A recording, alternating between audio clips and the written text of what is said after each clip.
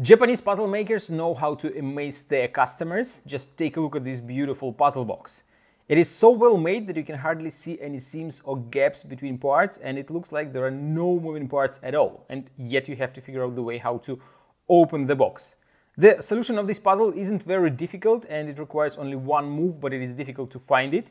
You have to find this small square, grab it with one finger, and another square with this finger. Just take a look, there are no seams, no gaps around these squares, but if you pull this part out, you will be able to open the box.